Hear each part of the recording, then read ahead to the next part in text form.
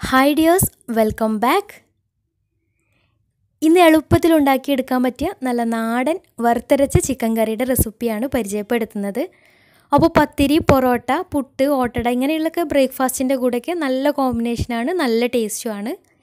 അപ്പോൾ വീഡിയോയിലേക്ക് കിടക്കുന്നതിന് മുന്നേ ആയിട്ട് ചാനൽ സബ്സ്ക്രൈബ് ചെയ്യാത്തവരുണ്ടെങ്കിൽ ഒന്ന് സബ്സ്ക്രൈബ് ചെയ്തേക്കണേ.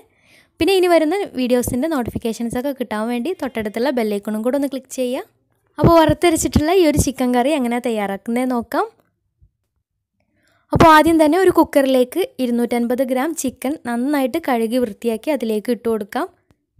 കറിയിൽ കൂടുതൽ പീസ് വേണമെന്നുണ്ടെങ്കിൽ അതിൻ്റെ അളവ് കൂട്ടി കൊടുക്കാം. ഇനി അത്യാവശ്യം വലുപ്പമുള്ള ഒരു 12 ചെറിയ ഉള്ളി തൊലിയൊക്കെ കളഞ്ഞ് എടുത്തിട്ട് നന്നായിട്ട് ചതച്ചിട്ട് ഇതിലേക്ക് ചേർത്ത് കൊടുക്കാം. ഇനി ഇതിലേക്ക് വേണ്ടത് ഒരു 3/4 ടേബിൾ സ്പൂൺ ഇഞ്ചി ചതച്ചത്, 3/4 ടേബിൾ സ്പൂൺ വെളുത്തുള്ളി ചതച്ചത്, പിന്നെ 3-4 പച്ചമുളക് നന്നായിട്ടൊന്ന് ചതച്ചെടുത്തിട്ടുള്ളത്. അപ്പോൾ പച്ചമുളക് വേണമെങ്കിൽ നടുക കീറിയിട്ട് അങ്ങനെ ഇട്ട് കൊടുക്കാം. പിന്നെ 1/2 ടേബിൾ സ്പൂൺ മഞ്ഞൾപ്പൊടി, 1 ടേബിൾ സ്പൂൺ മുളക് പൊടി, പിന്നെ 2 ടേബിൾ സ്പൂൺ മല്ലിപ്പൊടി കൂടെ ചേർത്തിട്ടുണ്ടായിരുന്നു.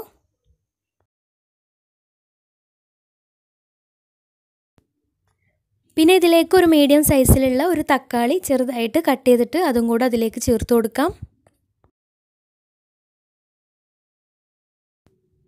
പിന്നെ പാകത്തിന് ഉപ്പും ചിക്കൻ്റെ അത്രയും തന്നെ വെള്ളവും വേണമെന്നുണ്ടെങ്കിൽ കുറച്ച് കറിവേപ്പിലയും കൂടെ ചേർത്തിട്ട് നന്നായിട്ടൊന്ന് മിക്സ് ചെയ്തിട്ട് അടച്ച് വെച്ച് കുറച്ച് സമയം വേവിച്ചെടുക്കാം.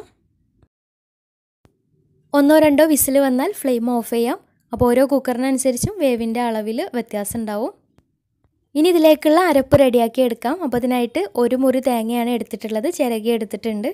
അതിൽ നിന്നൊരു 5 ടേബിൾ സ്പൂൺ തേങ്ങ വറുക്കാൻ വേണ്ടി മാറ്റി വെക്കാം.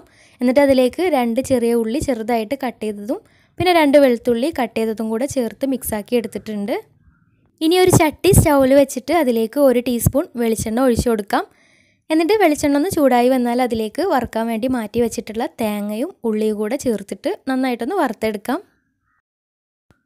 വറുത്തെടുക്കുന്ന സമയത്ത് അതിലേക്കൊരു 3/4 ടേബിൾ സ്പൂൺ വലിയ ജീരകം കൂടെ ചേർത്ത് കൊടുക്കുന്നുണ്ട്. പിന്നെ ഈ ഒരു സമയത്ത് വേണമെങ്കിൽ കുറച്ച് കറിവേപ്പിലയും ചേർത്ത് കൊടുക്കാം.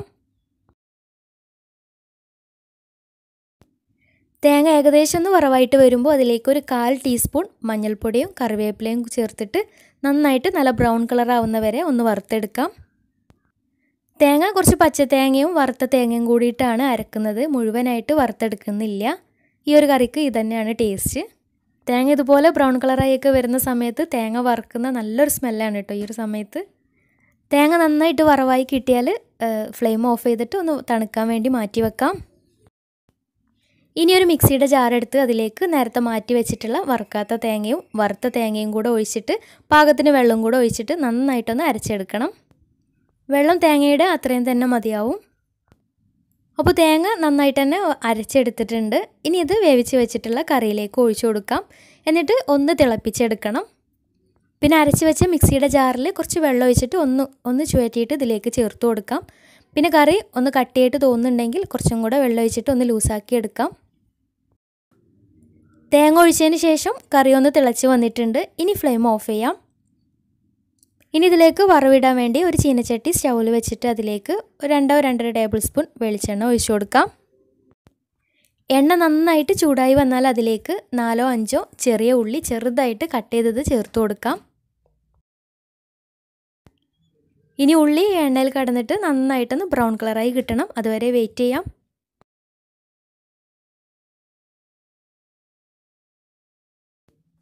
അപ്പോൾ ഉള്ളിയൊക്കെ നല്ല ബ്രൗൺ കളറായി വന്നാൽ അതിലേക്ക് കുറച്ച് കറിവേപ്പിലയും കൂടെ ചേർത്തിട്ട് ഫ്ലെയിം ഓഫ് ചെയ്തതിന് ശേഷം നേരത്തെ റെഡിയാക്കി വെച്ചിട്ടുള്ള കറിയിലേക്ക് ഒഴിച്ചു കൊടുക്കാം. ഇത്രയേ ഉള്ളൂ, നല്ല വറുത്തരച്ച നാടൻ ചിക്കൻ കറി റെഡി ആയിട്ടുണ്ട്. അപ്പോൾ ഇതുപോലെ ചെയ്ത് നോക്കാത്തവരുണ്ടെങ്കിൽ ഒന്ന് ചെയ്ത് നോക്കുക. എന്നിട്ട് ഫീഡ്ബാക്സൊക്കെ ഒന്ന് താഴെ കമൻറ്റ് ബോക്സിൽ അറിയിക്കുക. നല്ല ടേസ്റ്റാണ്. അപ്പോൾ ഇന്നത്തെ വീഡിയോ ഇഷ്ടമായെന്ന് വിചാരിക്കുന്നു. ഇഷ്ടമായെങ്കിൽ ലൈക്ക് ചെയ്യുക, ഫ്രണ്ട്സ് റിലേറ്റീവ്സിനൊക്കെ ഒന്ന് ഷെയർ ചെയ്യുകയും ചെയ്യുക. അപ്പോൾ നല്ല വീഡിയോസുമായി വീണ്ടും വരാം. അതുവരെ take care, by, thank you.